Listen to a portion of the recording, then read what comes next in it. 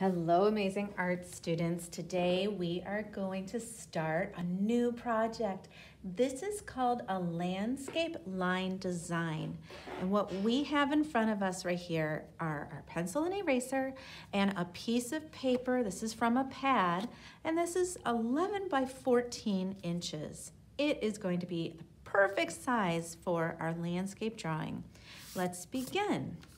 I'm going to take my paper and position it in front of me in the landscape position.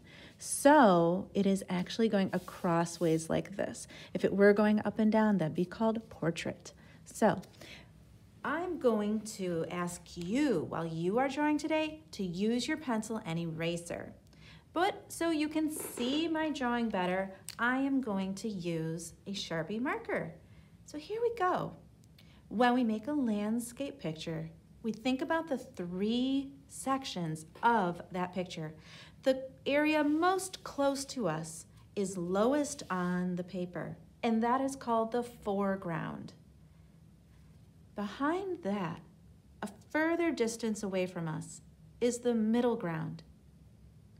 And the furthest back, highest on the page, way, way away from us is the background.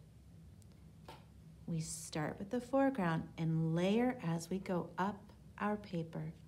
So, the first thing I want you to do is start over here on the side of your paper, or you can start over here. It's your choice. But you might want to watch to see what I do first. I am going up about the length of my finger and using that as a measuring tool and drawing a gentle hill that comes down, starting high and ending low.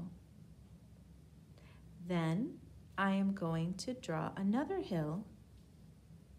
This starts more than halfway across the paper and goes to the other side of the paper. You can see I'm building layers now. I'm going to draw another layer now. If at any time this is too fast, remember, just pause. This one is going to be a little bit more mountainy, but these aren't full mountains. This is the area of the geography that starts at the bottom of mountains. Then I'm going to use that same back and forth across idea, and I go across, make another part of my mountain. Here, I'm going to include a small hill, and over here, I'm going to make more of a mountain. There we go. Let's take a look. We have our foreground, our middle ground, and our background.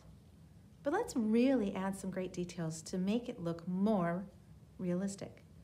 I'm going to add over here a couple little bushes. Because I'm close to these, I can see them. If these were way far away on this hill, I would not be able to see them.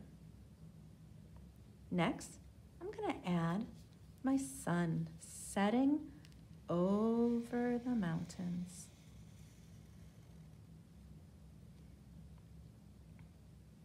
I love when I see the beautiful sunset reflecting on top of clouds. So I'm going to make some clouds appear in the sky. You don't have to make clouds like me. You can make your own kind of clouds. Maybe you don't want any. What would you like to have in the sky? To show that there is actually a road going through here, I am going to make a road, and you're going to see how it goes across all these hills and gets smaller and smaller as it gets further and further away from us. So first I'm going to start with my road coming off of this hill right here. I'm going to leave this one alone. And this is going to go over to this hill over here. My road is nice and big. And I'm going to make my lines that go through my road. It's a pretty big road. But when the road got over here and went over this hill, we want to show how far away this hill is from this one.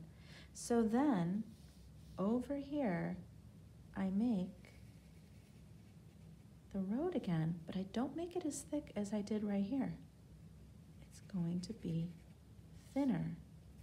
And these lines get smaller than they were right here.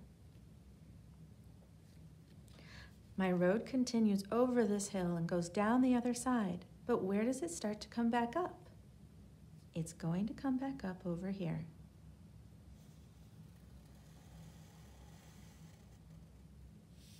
And watch what I do. It's going to be thicker where it's closer to me, but as it gets further away, I'm going to taper my road. That means make it thinner. So it started out thick here and got thinner right there. Remember your lines. They might get really short now. And I'm going to make one final section of my road disappearing over the top of this hill. It goes down this mountain and curves and comes around another way until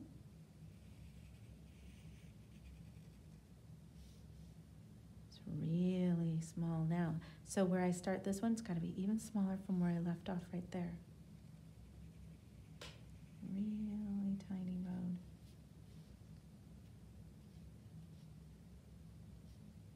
I'm just going to make little dots to show the lines, and that's it.